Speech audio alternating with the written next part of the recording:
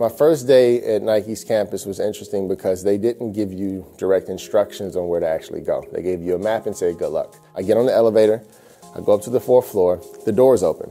I look up, there's Larry Miller, president of Jordan Brand. Look to the right, there's Michael. I'm in complete shock. So much so that I'm pressing the button on the elevator. Unfortunately, it was the wrong button, so the door is doing an awkward motion of jutting open. And as the door is doing this, MJ reaches his hand through the door and grabs my chest and says, are you the intern? So I'm nervous, I'm stuttering, I'm worried. I'm like, this is Michael Jordan touching me right now. This is crazy. But it was fascinating because he knew my journey. He knew where I came from. And he was excited to spend that moment asking me, what am I going to do with this opportunity? And then when I got to my desk, I was told that, hey, your assignment is to design lace tips. I didn't realize it was a joke. I figured if I'm here, I have to start at the bottom. So I did 1,000 sketches because that was my cadence. And after about 2 weeks, he came back to check on me because he had assumed that I figured out it was a joke. Ended up getting several design patents for different ways to lace shoes. But what it showed people was my work ethic and my desire to do whatever I needed to do to be part of that team.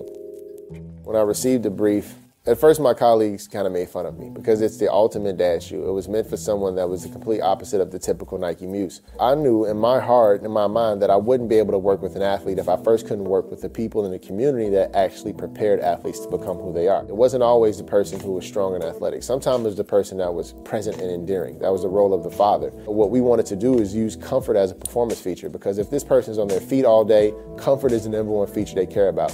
They don't have a lot of time, so they want to make a very easy and frictionless decision. JCPenney or Sears is right around the corner from their house. They want the same shoe at the same price with the same function all year long. Being able to leverage that archetype of a dad and then do something that made him feel extremely comfortable was exactly what I wanted to do to start my career. So step one is doing a critical analysis of areas that were already well regarded by the consumer. We knew that the colors that they loved were white and blue, all black, and if they felt fashionable, all gray. So we wanted to make sure we didn't tamper with the color. That was the first piece, keep what worked. We also kept the widths. We knew that wide was better for this consumer, so we wanted to make sure that we improved on that. The bold move was actually creating a logo of its own for the footwear. We wanted to brand it as if it was a signature shoe.